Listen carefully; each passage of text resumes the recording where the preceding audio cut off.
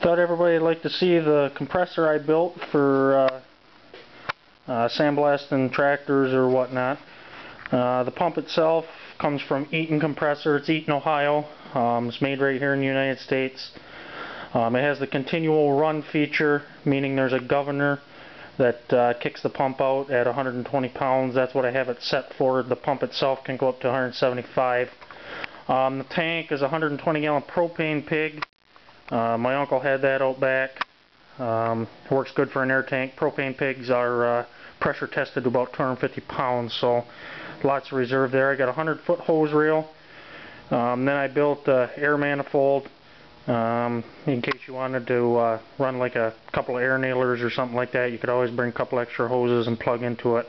The 100-foot hose reel, I figured that was good so the tractor and the compressor can stay out of the sand if you're sandblasting. It is run by a farm tractor, PTO driven. I had to do some step up and then step down with the pulleys. I geared it up with the number 50 roller chain and sprocket. I had to gear it back down. The compressor has to spin at about 800 RPM.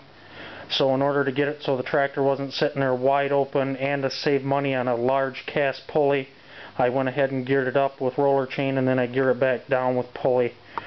On top of the tank you can see the air governor. It's just a standard D2 governor found on most semi-trucks. That's what controls the compressor. It's got a signal line coming from the tank, and then it's got a copper tube that goes to the unloaders and the compressor, which are in the cylinder heads of the compressor. I'm going to start it up and let it run for just a few minutes. It's about 10 degrees out here tonight, so I don't want to let it run too long. But I'll go ahead and start it up and let it run for a couple seconds so you guys see how it works.